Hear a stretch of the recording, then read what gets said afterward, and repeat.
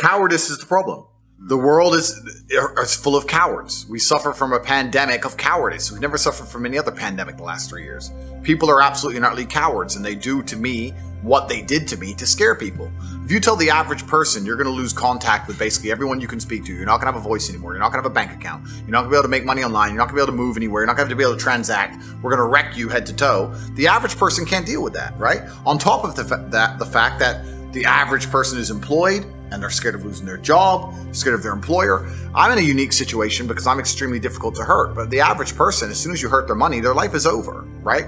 And that's what we've got. We've got to a level of cowardice amongst the population where people are just going to sit there and ignore objective reality because they're scared of having this cancellation weapon used against them. So yeah, you're right. It's not that people don't agree with us. It's not that we're not saying the things that everyone knows are intrinsically true. It's that everybody's afraid to say it.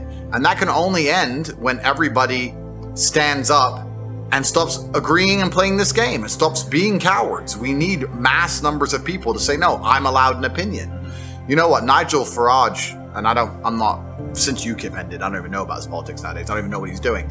But he says something that was really interesting. He was asked about who runs the world. And I guess the person was trying to set him up for a question about the elites. And he said, truthfully, I'll tell you who runs the world. We do. Because we decide how much of this crap we're going to put up with. The problem is we're putting up with too much of it. Problem is everyone's a coward, and you're right. I get the same thing. Wow, thanks for saying it. Why don't you say it? And everyone is just terrified, and it really is truly crazy because fear has always been the control mechanism of man. The worst things that have ever happened in any society or any civilization since the dawn of fucking records has been done under the name of fear. Get the population afraid.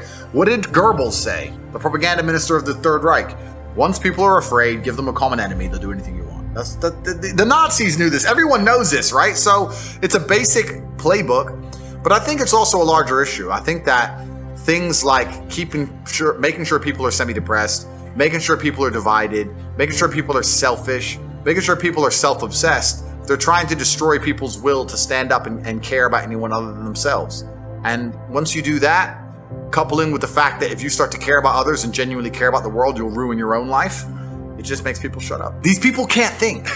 These people cannot think. It's almost a sad realization when you wake up and understand that there's a large contingent of the world who cannot think. And when I say that, I don't mean that in some kind of, semi-sarcastic, or I mean that literally. There are people who have a strong emotional reaction to subjects they completely don't understand. There are people out there who will stand up and say, I hate Andrew Tate. Why? I hate him.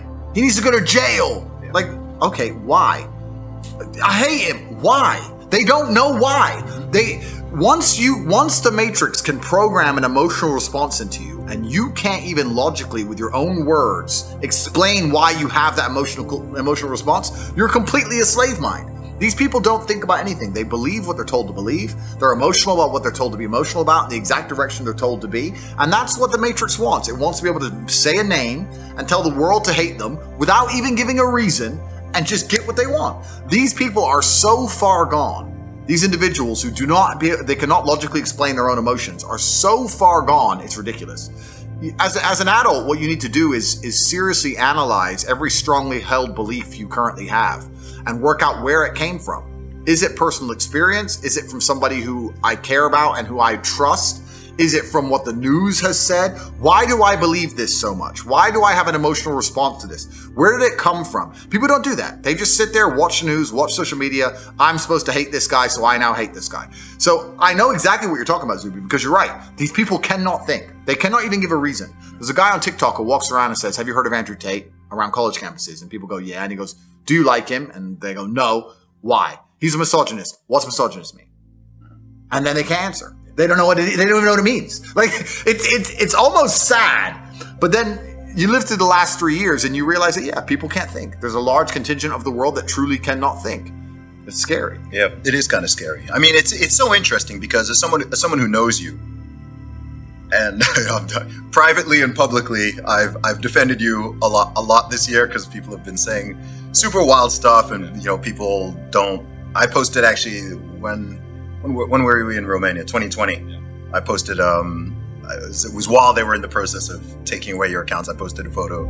That's what's crazy. But the reason they'll gloss over all of that is because, like I said, you have to ignore your own eyes. That's what they want. When you're fully slave-minded, What I will genuinely state this as a fact. I will state this as a fact, even though I don't know it's a fact, but I would love for someone to do the study. Go out there in the world and ask 100 people if you like Andrew Tate or not. And the ones who say yes and the ones who say no, do an IQ test. And I guarantee you, the biggest idiots out there, when I see people who dislike me and I see them trying to explain why, it doesn't even make sense. It doesn't even make sense. It's English, but it doesn't make logical sense. And yeah, they'll come at me with the garbage about being a misogynist, etc. Not very often do people argue my points, because arguing my points is absolute destruction because they know they're wrong. So what they try and do is discredit my character. They say he's a bad person, he's a misogynist, he's done this, he's done that, he's evil. But what does he say that you disagree? What does he say that's wrong? Oh, but he's a bad person. They can't argue against my points.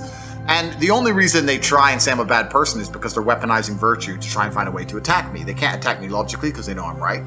They can't attack my successes as a man or as a person. They can't say I'm not successful. They can't find anything bad to say about me besides bald, which they probably come at you with. But they say, where's your hair? It's like, okay, cool. I shaved it off. Which is ridiculous in and of itself. But then they say, okay, well then he's a bad person. And the thing about it is, once they understand that the only way they can attack you is by saying you're a bad person, it doesn't matter once that you prove them wrong. They're not interested in the truth. They're not interested in truth. You can sit and say, here's proof he's not a misogynist. Here's proof he has no criminal record, never done anything wrong. Here's proof he's a nice person. Here's proof he gives to charity. Here's the orphanage he built. Here's the dogs he rescued. Here's the millions he's given away. Here. They don't want to see it. They're just blind to it. They're like, no, I ignore my own eyes. That can't possibly be true because the media told me this guy must be bad. And they're slave-minded. And what's actually scary is that these people genuinely believe that they're the good people of Earth. And it's always completely the opposite. Those who can be programmed by the media machine and the matrix to just be slave-minded and not think for themselves are the exact ones who always commit the most atrocities. These are always the people who end up doing the most heinous shit. And when you ask them why, they're like, oh, well, at the time, I just put on the gas chamber, newspaper told me to, oops. That's who these people are. So whenever I see a slave-minded person, it's not just a matter of going, oh, well, you're a dummy. I look at them with genuine disdain. I look at you and think you're actually a bad person. You're genuinely evil. You cannot think for yourself. I don't even see you as a person I ever want to get to know or I'd love to deprogram you, but it's impossible. These people are genuinely the worst people on the planet. And it's kind of convenient that all the people who dislike me are the worst people on the planet. So it's fine. I don't have to talk to them anyway. But if you read any history book, read any of it, all the most heinous shit committed by humanity were people who just couldn't think for them fucking selves.